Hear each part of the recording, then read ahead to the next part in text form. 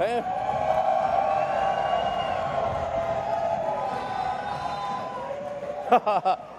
Great outfit. Hey.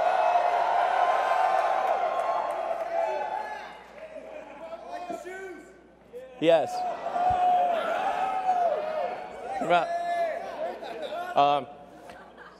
Yeah. Well, everyone, welcome to the Tesla Design Studio, where we've held many product unveilings before. Hope you guys will have a really great time tonight. I think I've never seen so many cameras in my entire life. This is cameras everywhere. So we're going to start off by just talking a bit about how did we get here. You know, what are the things that have led to this day? What are the cars like? How did Tesla start out? How did we, you know, where were we 10, 11 years ago? What has happened over that intervening time? You know, because it occurred to me that a lot of people, they only heard about Tesla maybe a year or two ago, and you know, electric cars are kind of like taken for granted. But there was a time when electric cars seemed very stupid, and it wasn't that long ago. And the idea of creating a car company was stupid, of course, and then making an electric car company was like stupidity squared. And so let's take a look at the first car we ever made, the Tesla Roadster. Yeah.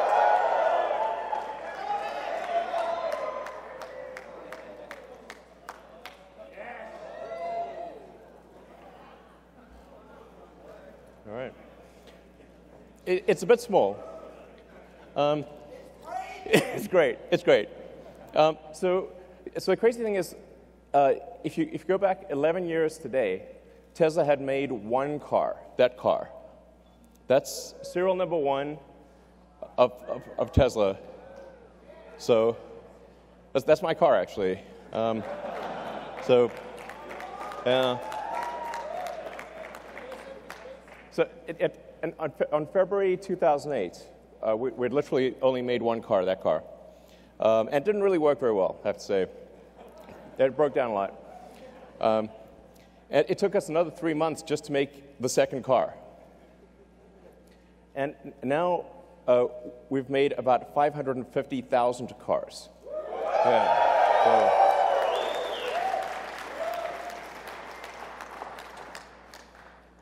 and after the Roadster, essentially what happened with the Roadster is we said, okay, we want to make a car, we want to really break the mold about how do people think about electric cars. To think about electric cars as being slow and ugly and poor performance. So we want to have a sports car, you know, a car that is fast, looks good, sexy. That's right. Ha ha. Ha ha. You took the words out of my mouth. Exactly. Sexier. That's right. So the Roadster, the reason we did a sports car is we wanted to create a car that would break the mold for electric vehicles, and that would be sexy and fast and long range, and that's why we did the Roadster. You know, people say that, well, you won't be able to make a car with those specifications, and if you do, nobody will buy it. So we had to prove those two things wrong. And then after we made the Roadster, they said, okay, sure, you can make some toy sports car, but you can't make a sedan. You can't. There's no way you could compete with the luxury sedans that are gasoline, because they're the best. And there's no way you could make an electric car that's like that. So we did. Model S.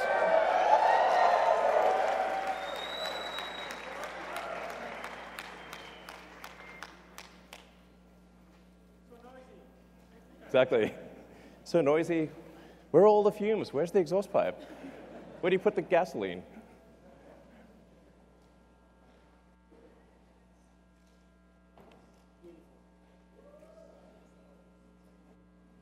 Yeah.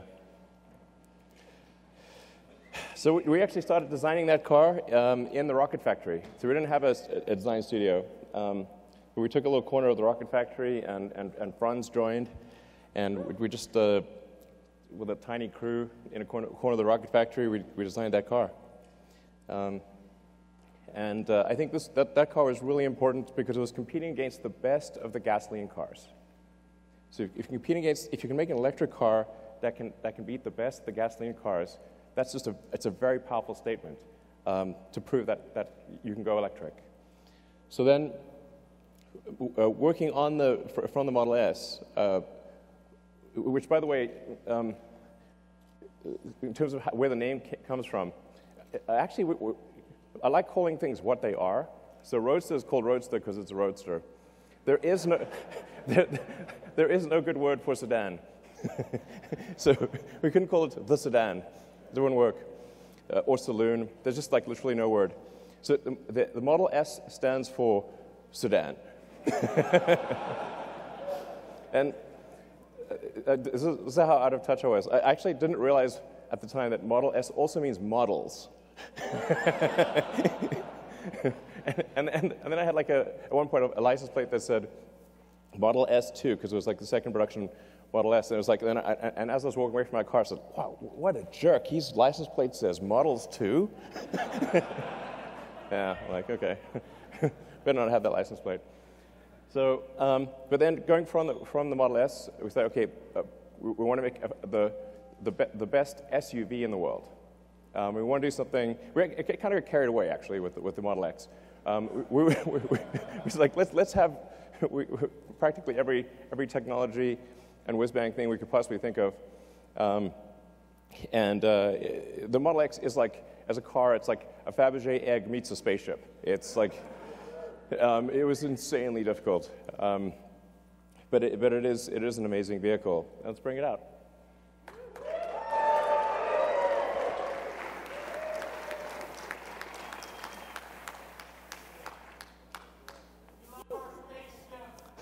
Cool.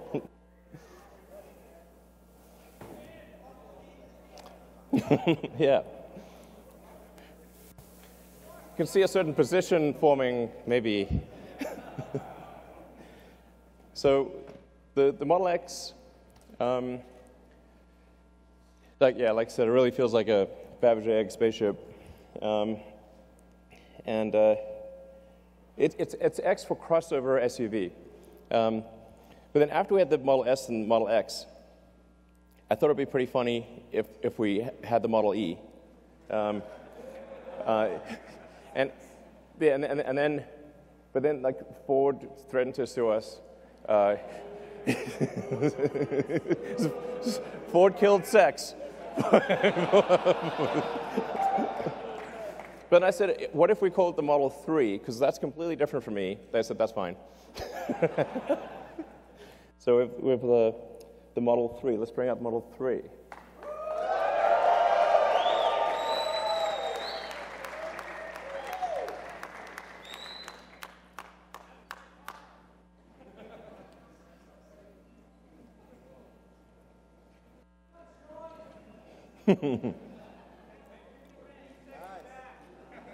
That's right, exactly. Exactly, smart summon with a person.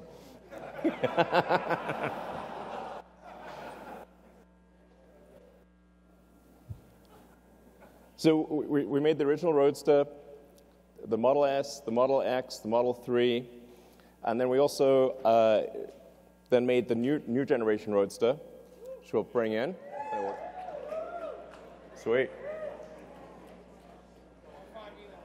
Hey, sure. Yeah, my man!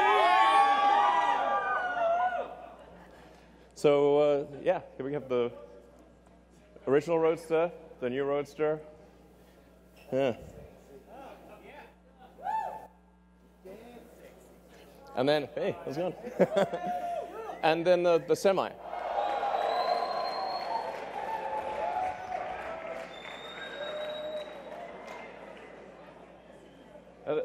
Actually, the Tesla Semi drove here nonstop all the way from the Bay Area.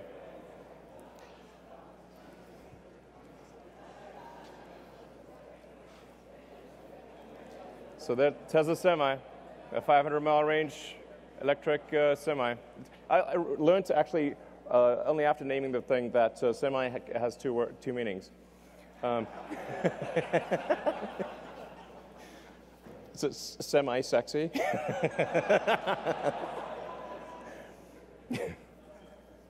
So, yeah, so we're really excited about bringing those products to market. So that's sort of talking about our products. But then the factories are as much the product, if not more, than the vehicles themselves. In fact, I really think like the difficulty and value of manufacturing is underappreciated. It's insanely difficult. It's like relatively easy to make a prototype and extremely difficult to mass manufacture that prototype or to mass manufacture a vehicle reliably and at scale. I mean, even for rockets, I'd say it's probably a factor of 10 harder to design the manufacturing system for a rocket than to design the rocket.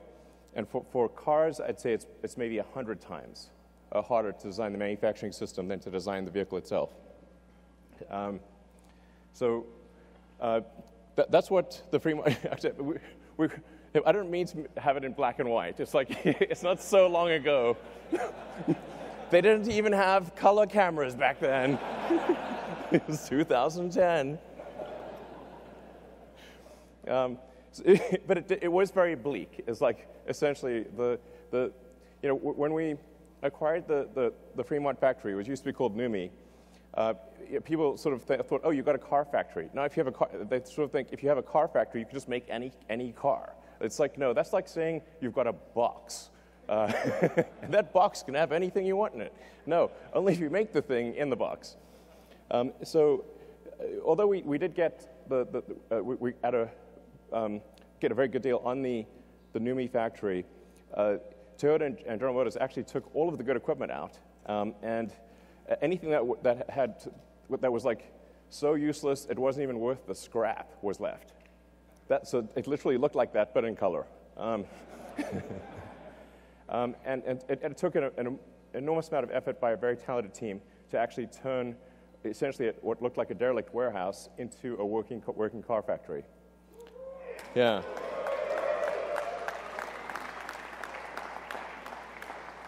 So, and in fact, like today, the Fremont factory, which is an enormous building, I think it's like the second or third biggest building in the world by footprint, is so dense, so densely packed with people and robots. Well, this picture has like robots, but there's 20,000 people that work at the Fremont factory across 4 or 5 shifts. So it's really a massive amount of people and robots. So it's like this giant cybernetic collective. So that was way harder than making the car, by far. I mean, it's worth noting, like the last time, at least in the U.S., the last time any car company achieved mass manufacturing was about 100 years ago. That is the last time, and then Tesla. It's literally that crazy. So,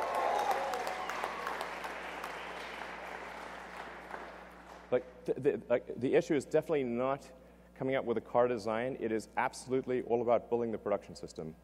You want to have a good product to build, but that's basically the easy part. Then the factory is the hard part.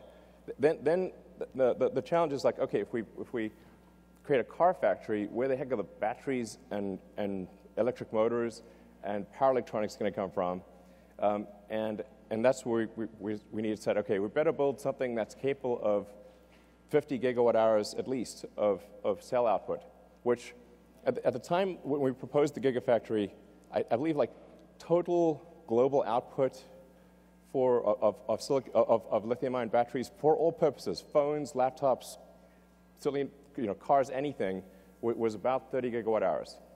So we're like, okay, well, just do the basic math. We need 50 gigawatt hours. So we better have a real big factory, or there's no way. So, we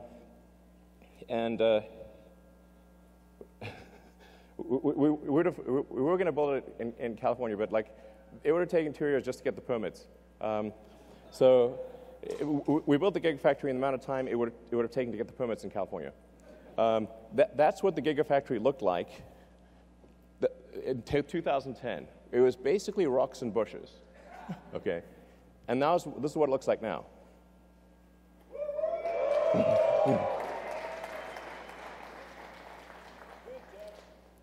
Yeah. So, and it's only about a third complete.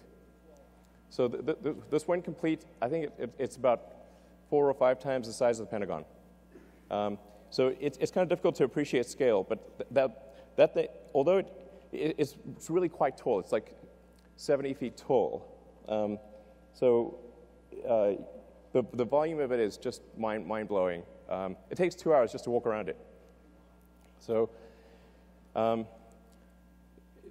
it's work of a tremendously talented team working like crazy, like tens of thousands of people to produce this factory. And today it produces more lithium-ion than the rest of the world combined. So.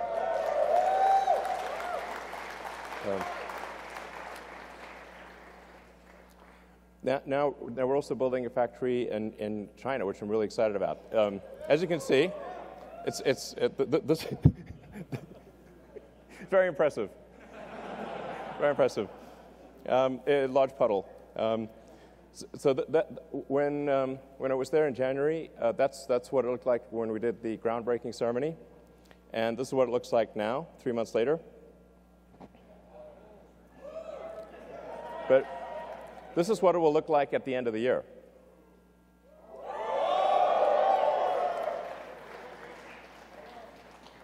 So things are moving fast, and this will actually be, once it's complete, the equivalent of our Fremont car factory plus our Nevada battery gigafactory combined.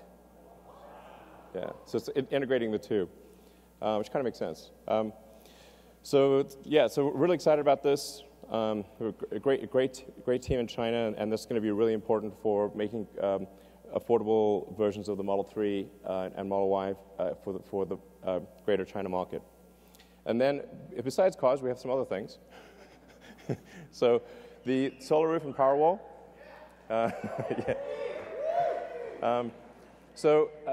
This is definitely going to be the year of the solar roof and Powerwall. Because of extreme challenges with the Model 3 production, we have to basically allocate all resources to Model 3 production because otherwise we're going to die. And so basically, it was pretty tight, I have to say. That was a hard one. I would say like 2018 was probably felt like aging 5 years in one. Honestly, it was really intense. So,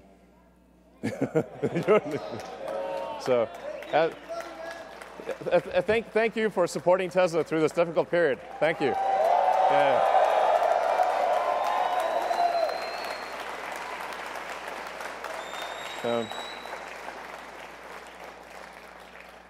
But now that Model 3 production is going pretty well, we're going to finally allocate engineering attention to the solar roof as well as the solar retrofit. I'm pretty excited about both the solar tile roof and the solar retrofit and Powerwall. Part of the reason we couldn't make Powerwall is we couldn't make enough cells. So we had to either allocate cells to the car or to the Powerwall. And it was like, well, we've got to make the cars. So then Powerwall got cell star, basically. But 2019, so we are now going to ramp it up. And then PowerPack.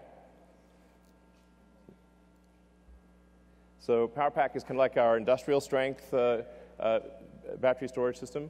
We did the biggest battery storage system in the world in Australia. And yeah, that was really super cool. And then we're doing one that's roughly a gigawatt-hour scale in California. So just in Southern California, right nearby, we're building a gigawatt-hour scale power pack. And so we expect this to ultimately be really critical for transitioning the world to sustainable energy. Obviously, you have to have sustainable energy production and sustainable energy consumption. So the sustainable energy production needs the solar panels plus the battery, because the sun doesn't shine at night, and then those electric cars. electric vehicles in general. Yeah. So, but I mean, the really exciting thing is if you have with solar plus battery plus electric vehicles, we have a fully sustainable future. This is a future you can feel really excited and optimistic about. I think it really matters. Yeah.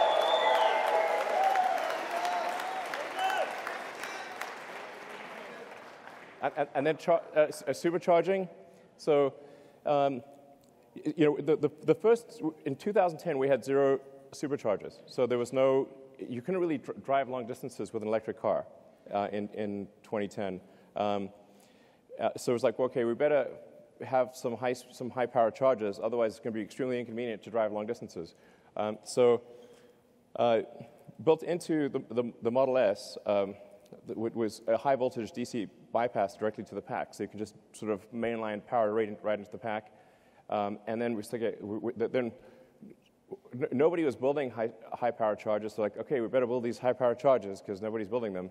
And so we went from 0 superchargers to building a global network of superchargers. Yeah. Yeah, so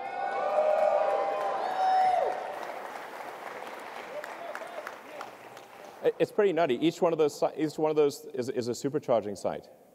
So supercharging team Tesla did an incredible job building a global network of superchargers that allow you to travel to a massive section of the world, basically anywhere in North America, almost anywhere in Europe, most places in China, not the Gobi Desert yet, but most places. We'll cover the Gobi Desert. We'll get there.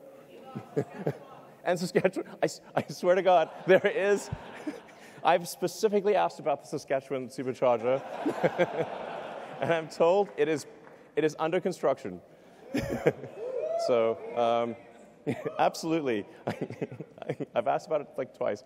I'm told it's going to be completed soon, and then you will actually be able to drive across Canada. So yes, Hawaii, Kazakhstan. Actually, we have some great supporters in Kazakhstan. I think we probably we should have. We will build superchargers in Kazakhstan. There you heard it right here.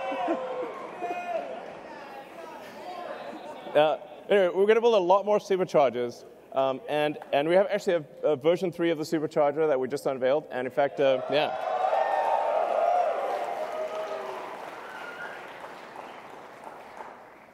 So the superchargers actually started out only at about 75 kilowatts, and now they're at with version 3, 250 kilowatts. So we think probably can even go a little higher than that.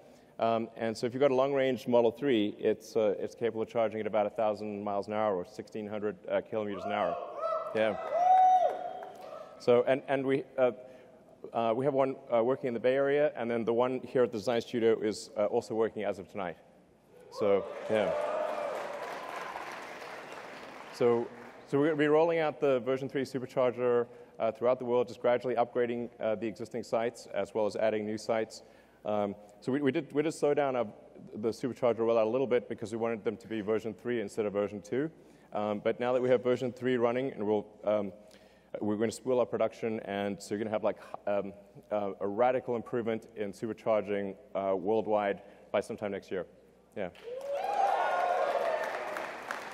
So in terms of where we are today, we got obviously the S3 and the X.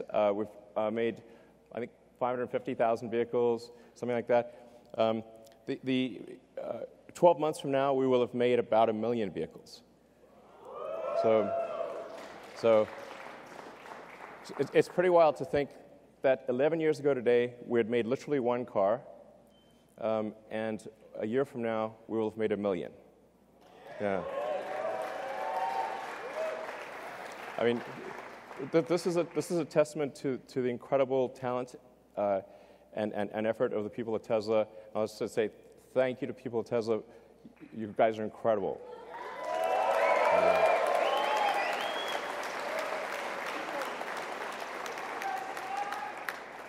So, yeah, and 4 million tons of CO2 saved. In fact, with the 4 millionth ton, it just ticked over like an hour ago. So the 4 millionth ton just ticked over tonight. Yeah. So, just talking a bit about what were the thoughts back then? What were some of the comments? Let's see. The internet is forever. But this is a mere taste. It was like I said, electric cars were considered extremely impossible and stupid, and in various forms. You're a fraud. Blah. Like, okay, you can drive that fraud. Okay, and then now things have changed. Yeah.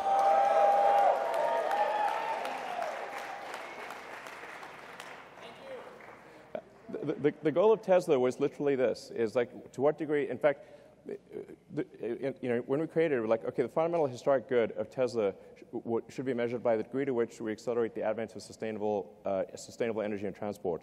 And our goal all along has been to try to get the rest of the car industry to go electric. We did a joint venture thing with Toyota and with Mercedes. We open sourced our patents 3 or 4 years ago. Made them freely available, so it's extremely rewarding to see that the rest of the industry is going electric. This is great.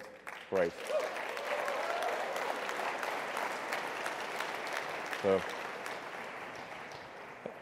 and I was just wondering, like, where will Tesla be in 10 years? You know.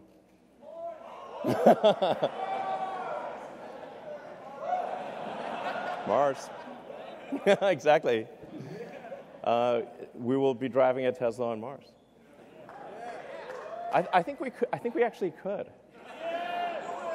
Okay. Tesla will be on Mars in 10 years. I think it will. So after that extended history lesson, what about the actual reason you came? Okay. There's a missing car. It starts with a Y, ends with a Y, and that's Y in the middle. Bring out the Model Y.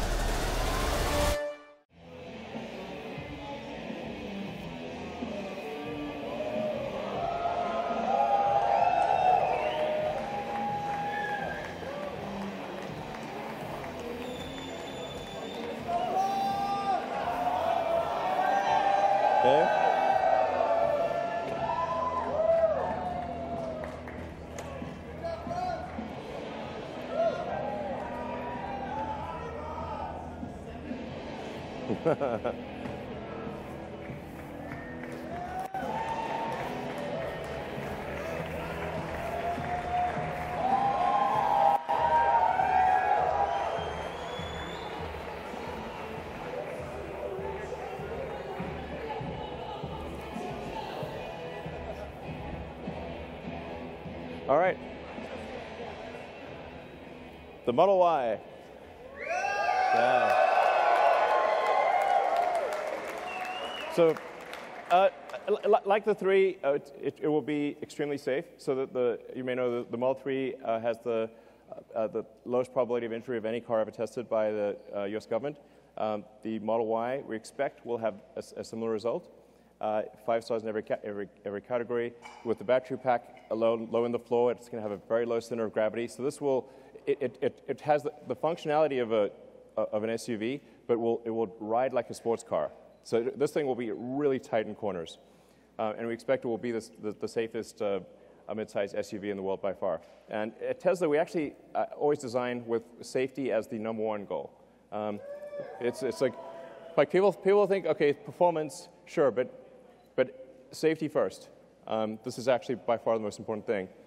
But it's also going to have incredible performance. So we expect to have 3.5 seconds 0 to 60. Yeah, it's good.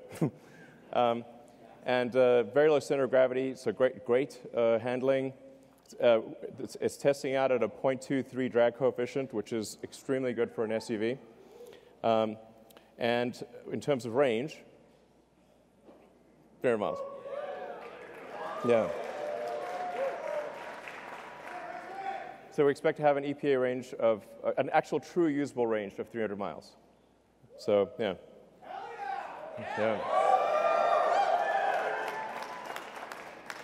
From an interior standpoint, it has a panoramic glass roof. And by the way, after I'm done here, you guys will be able to come up and check out the car. So it's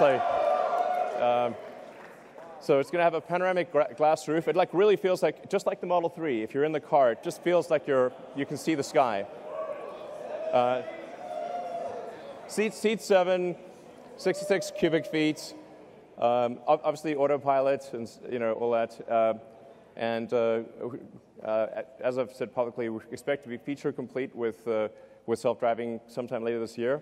And then as we prove out the safety with billions of miles and kilometers, we will, from our standpoint, feel it's safe enough to not pay attention and then get the regulatory approval sometime thereafter. But the cool thing is feature complete. It'll be able to do basically anything by the end of this year. Just with software upgrades, which is pretty cool. So, the basically long-range one we expect to be about $47,000, and then sometime in 2021 we'll have the sort of standard version, which will have a $39,000 price point. So, yeah.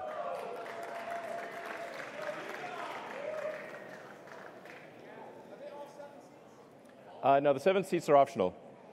Yeah.